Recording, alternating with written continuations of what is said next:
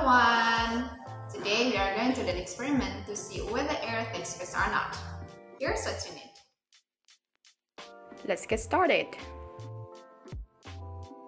First, put water inside the plastic box. Next, crumple a piece of paper and push it into the bottom of the glass so that it won't fall out when the glass is flipped.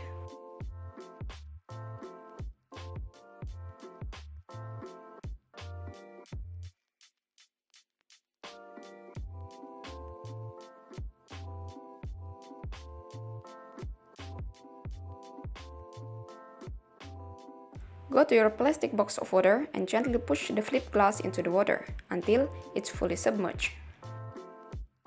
Wait for 5 seconds before gently lifting the glass back up.